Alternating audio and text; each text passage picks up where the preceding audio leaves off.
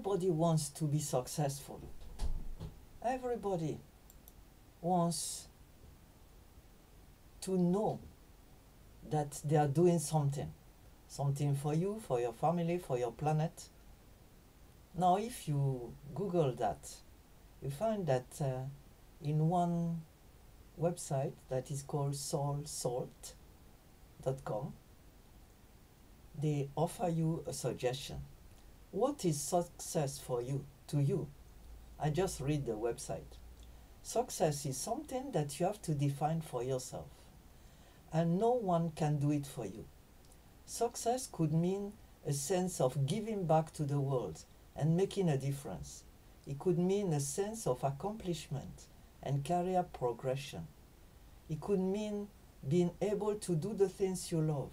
It could mean being able to provide the best possible upbringing to your children. It's entirely up to you. And a one-size-fits-all approach is impossible. So that is what that website says. Now let's look at success, what it could be. Achieving a goal, finishing what you started, reaching the top or the end of an assignment. We could give many examples of it. A marathon runner reaching the finishing line and crossing. A student passing his exams. An apprentice becoming his or her own patron. Now, how would you measure success? I suggest that it could be crossing a visible landmark. Visible or invisible, but something that you could see for yourself. Getting confirmation by others. For example, when you finish a diploma, a degree, it's recognized by the institution that hosted you and taught you, and you get a certificate. You can also get a witness to say, yes, I saw that person reaching the finishing line. You can also have a personal feeling of satisfaction, elation. Someone that decided to climb a mountain arrives at the mountain top and, wow, I've made it. What are the conditions for success? First of all, you have to set a realistic goal. When I was in secondary school, mid-secondary school, I was 15, one of my classmates was really in love with Spanish. She just dreamt of studying Spanish at university level.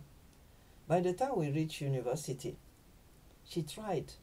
She registered for Spanish degree. And at the end of the first year,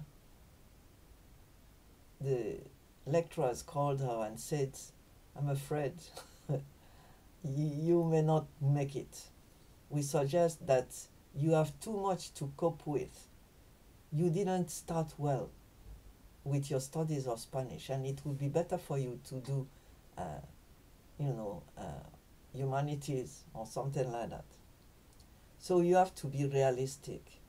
Secondly, you have to investigate what it takes before you start. The Bible talks about someone that decided to build a house, but he had not envisaged the cost of building the foundations, and he could not finish the house. In Nigeria, there are many houses like that lay unfinished because the cost was beyond what the person could do. Also, you have to prepare to meet obstacles, because the obstacles will be there. If you run a marathon, at a point, you will get tired, especially after the mid-marathon. You start gasping for breath, your legs feel like giving up. Also, don't fight alone. Never fight alone. Look at the same picture of marathon. Along the way, there are water stations where marathoners can grab a bottle of water, gulp it or pour it upon themselves and continue.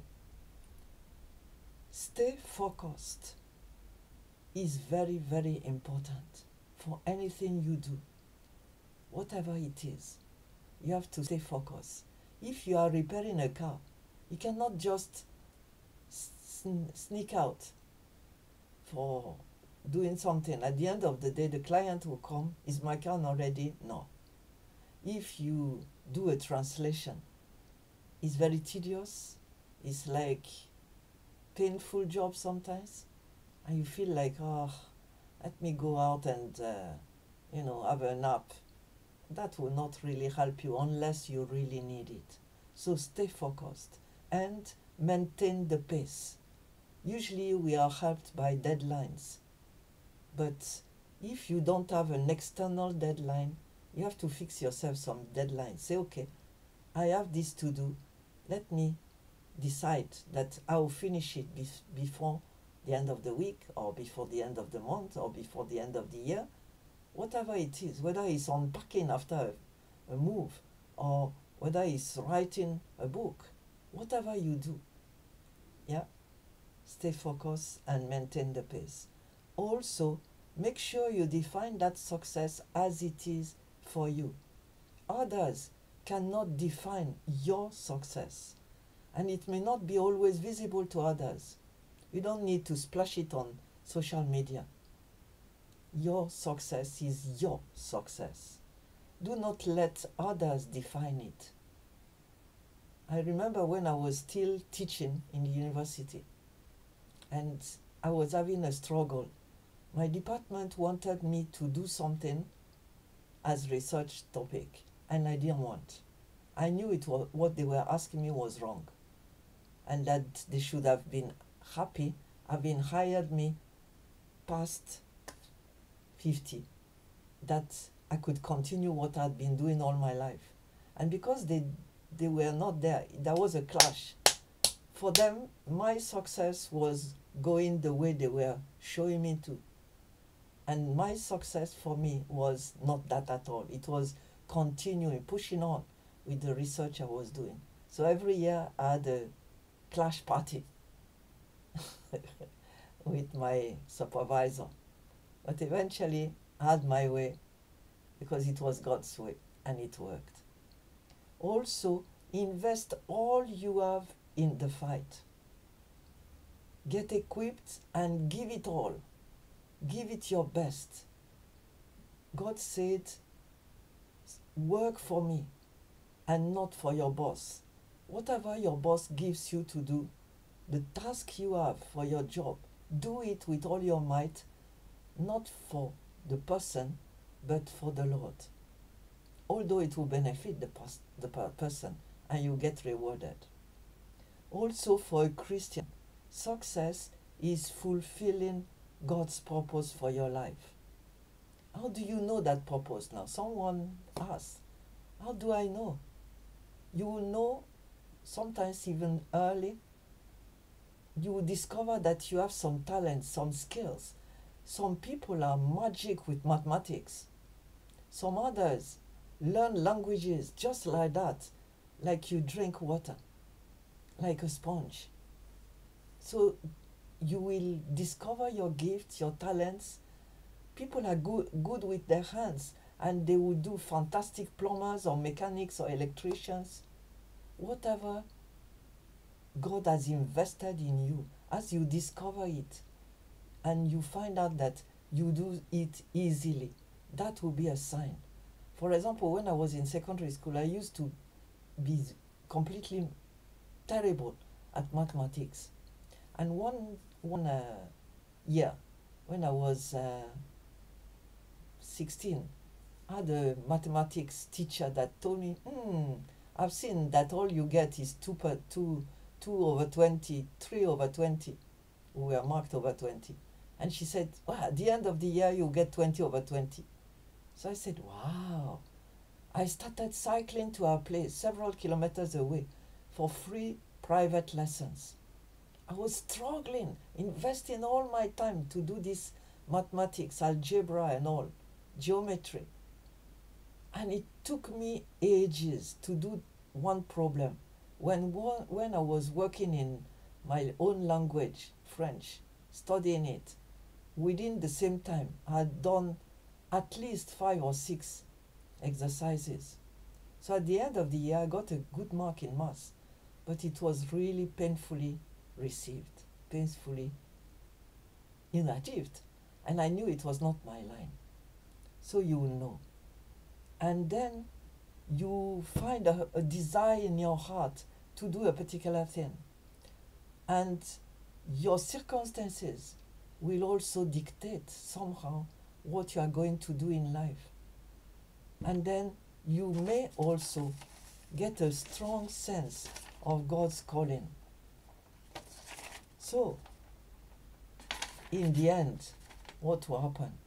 When you finish whatever goal you had, whether a goal for 1 hour exercise, or climbing a mountain top, or knitting a sweater, or whatever it was, when you finish, there usually is a deep sense of fulfillment, peace. Wow, I've made it. A fruit also, whether that fruit is a diploma, a degree, a publication, a production, a machine, a film that you produce, a job, a documentary, whatever it is, there is a fruit. If you cook, then there will be a dish, a cake, something that you have done and you are proud of it. There will be also, and that is very important, a positive impact on your own environment.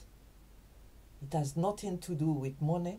It is not directed towards yourself, but it will please both yourself and the others. And you will be blessed.